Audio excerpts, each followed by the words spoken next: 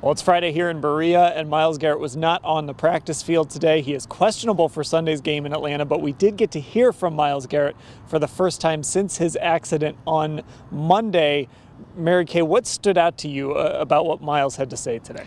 You know what, Dan? There were two things. The first thing was that it was definitely a wake-up call, this crash that he had on Monday, which is good because he has been doing way too much speeding throughout Northeast Ohio over the past 4 or 5 years. And then the other thing was that he is grateful to be alive. And anybody who saw pictures of that Porsche understands why he feels that way. Now, he did have sort of a scary-looking burst blood vessel in his eye when he talked to us, so I don't know if he's going to play. He's got some sore body parts, but everyone is just very happy that he and his passenger are okay. Yeah, Ashley, was there anything that stood out to you from what Myles had to say today? Really kind of what we had been speculating about leading up to today, which was the fact that sometimes after car accidents, your body starts to maybe feel worse after you thought maybe you were kind of turning a corner, that you might not know the full extent of your injuries until a few days after. And Myles basically said he feels better now, but that kind of happened to him to some extent, that he woke up a little more sore today than he was yesterday, for example.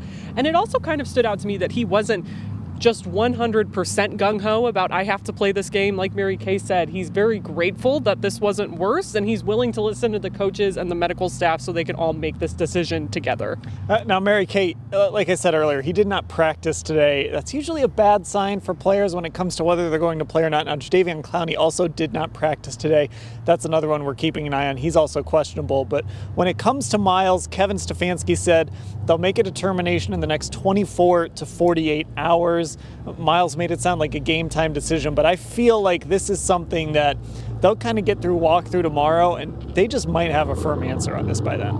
Yeah, they might. And, you know, I asked this question of both Kevin and Myles Garrett about what happened with Tua last night in that game, and was that a cautionary tale for playing Myles on Sunday? And I really think that it should be.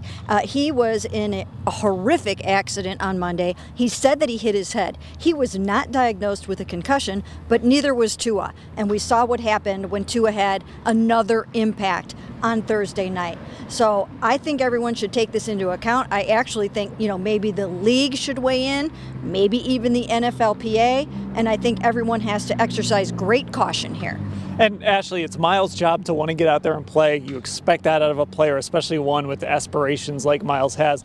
But there's people in this building behind us that are getting paid a lot of money to make those decisions, and it might just be a case where somebody has to step in and say, no, you've got to sit this one out. And it almost sounds to some extent like I think Myles Garrett gets that part of it, the way he was talking today. Like I said, he wasn't super gung-ho about I'm playing and I'm doing it no matter what advice I'm given. He seems very open to kind of taking that advice and having this be a collaborative process because, like we've talked about, the worst case scenario is that he goes out there, plays, he's not ready, and something worse happens, and then he's out for an extended period. So he just seems very open to this process.